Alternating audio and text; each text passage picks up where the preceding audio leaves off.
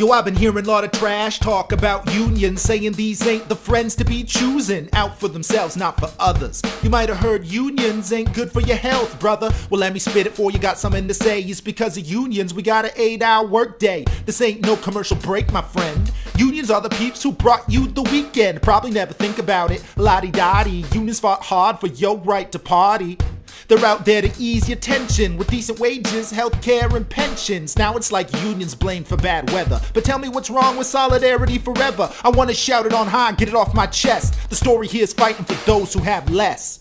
So when unions are bad guys in the propaganda war, think what they done, where they stand, who they fight for.